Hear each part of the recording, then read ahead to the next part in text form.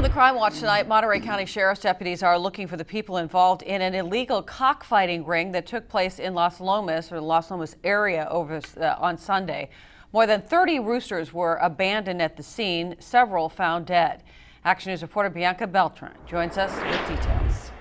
Well, Aaron, the sheriff's office received a tip about a rooster fighting event in that area, and it was the sound of a shotgun blast that helped them find it. Now, with clues left behind at the scene, the sheriff's deputies are working to find those responsible.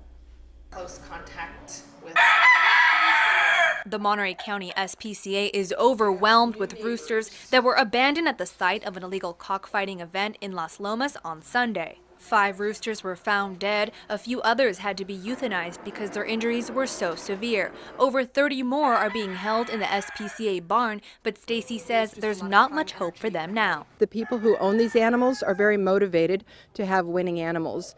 They inject their animals with different substances like vitamins or vitamin B or steroids, and then a host of other antibiotics or other medications that I'm not even sure what they put in these poor animals.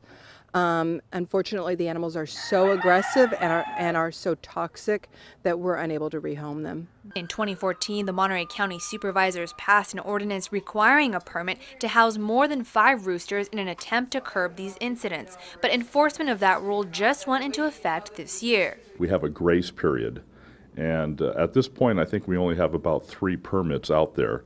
And no one's actually been cited for it yet because the grace period ran through the end of 2015.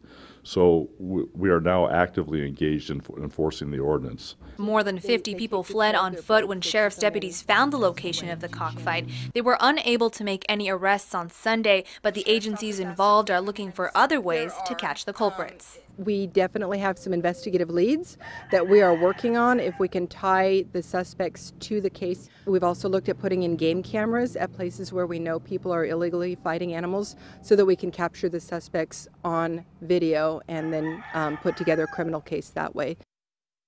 Now, in addition to the roosters and the fighting equipment, vehicles were also left behind at the scene, and sheriff's deputies are hoping to make a case for prosecution against those people matched with those license plates. Aaron? All right, Bianca, thank you. According to the SPCA, they hear about these kinds of incidents 3 to 4 times a year. They say tips from the public are key to finding and prosecuting those responsible.